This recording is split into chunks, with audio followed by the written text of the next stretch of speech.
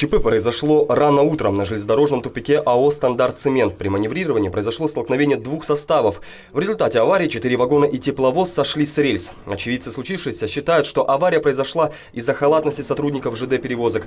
И только чудным образом никто не пострадал. Со стороны Белых вод ехал состав, навстречу ему ехал другой поезд. Они оказались на одних путях. Врезались с такой силой, что вагон оказался на тепловозе. У рабочих станций спрашивали, что случилось и где машинист. Машиниста не смогли найти. Повезло, не были задеты дома. Со станции, которой ехал состав, он был с грузом, а второй пустой, сам катился самокатом.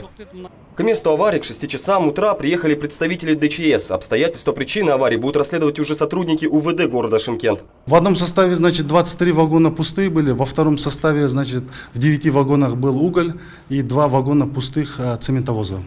Теперь же следователям предстоит не только установить причину аварии, но и найти ответы на вопросы, как случилось, что 2 состава оказались на одних путях, и где в этот момент был машинист тепловоза, а также кто все-таки понесет ответственность за случившееся. Алексей Мамнуков, Антон Семенов, Нар Ньюс.